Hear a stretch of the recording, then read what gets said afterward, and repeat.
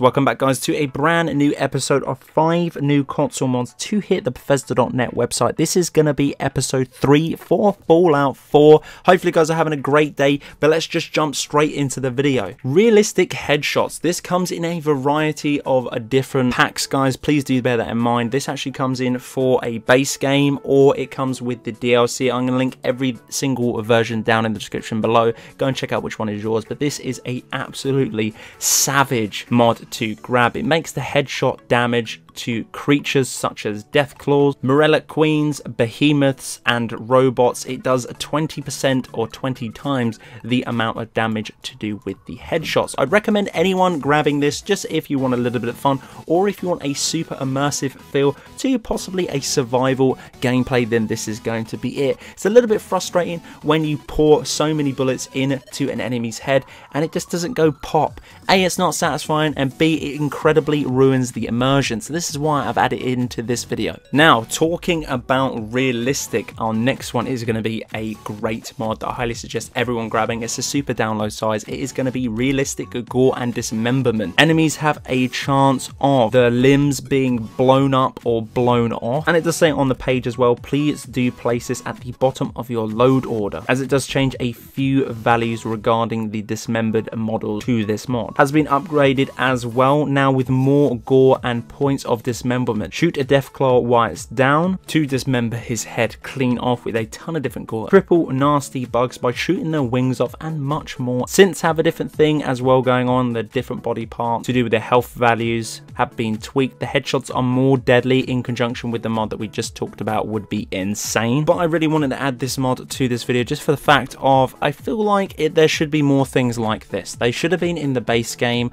I don't feel like that there is enough gore and guts coming out of certain things as well. So for instance, when I want to shoot someone's head and I take it clean off, I want to see it clean off. I want to see all the gore. I want to see everything.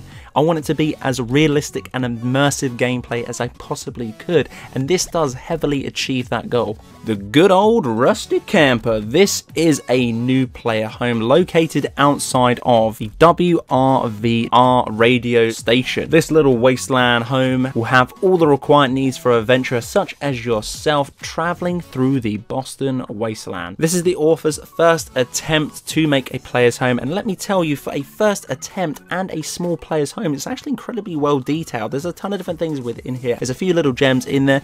Even if it's not your cup of tea, just worth trying to download it. Maybe a place to rest once or twice, and obviously to raid all the loot. But for me, I actually quite enjoyed this. The Rusty Camper is pretty damn sweet. We covered a mod ages ago, which I believe was the tram or the bus mod, which was kind of like this. It was configured from an old vanilla bus that has broken down on the road due to the radstorm into a player's home. But the only thing missing from this is obviously a workbench and a chem station, which is a little bit upsetting for me, just because I feel like if I'm traveling through and I want to do certain things with my loadout or my setup, then that is pretty much not achievable because it doesn't have those things. Who knows, this person could actually implement those into this mod with a few cheeky little updates, and that would be an absolute astonishing update, and it would be a viable and decent player home. Worth checking out yourself guys. Let me know what you think within the comment section below. What can the author add? Let's have a little discussion about this player home. Submersible Power Armor Redux, the BioShock inspired set of power armor.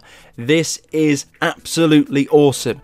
Taken and ripped straight out from Rapture, the ruin of the mystical underwater city, in search of all the unique suits of power armor inspired by the BioShock, aka the Rosie's Big Daddy. This armor is set to be from the original BioShock, is actually inspired from that, introducing a new set of power armor into the game. Also, the suit of the Big Sister and the iconical needle weapon has been added as well. There's also a new settlement objects to take a little Rapture home, and the easiest way to find this is go northeast of the map. There should be a rickety old boat. Take it to the mystery new lighthouse, where you'll find a bathysphere to take you into the depths of Rapture.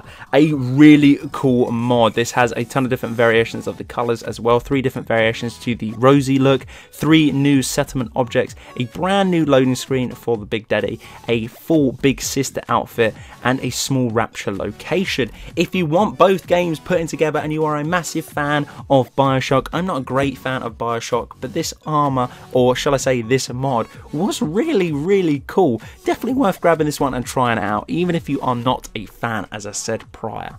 And for our final spot is going to be Boonie hats into Fallout 4. This has been added into the leveling list, I'm not too sure why, and it will be spawned on gunners, BOS filled, any raiders and vendors will sell it to you in Sanctuary and other places too. And these Boonie hats come in a variety of different colours such as black, navy, orange, woodland, BOS, military cam, tactical colours, DPM, UCP, DBDU, red urban and tiger strike. A ton of different variations of these, and they can all be upgraded with ballistic weave. Pretty cool little mod to add to the game if you want one of those particular things. And if you're running a ton of different mods as well, you can pretty much make or recreate a Call of Duty iconic character. I'm not going to say who it is, but he has a massive cigar in his mouth and he likes running around shouting orders. But that's it for this video, guys. Hopefully you did enjoy. If you did, hit me up with a like and a comment. Hopefully you guys are enjoying the Fallout 4 and the Skyrim new console mods to hit the Bethesda.net website. If you are, let me know with a comment and subscribe if you haven't already. But until the next one, guys, Killerkev here and Killerkev out.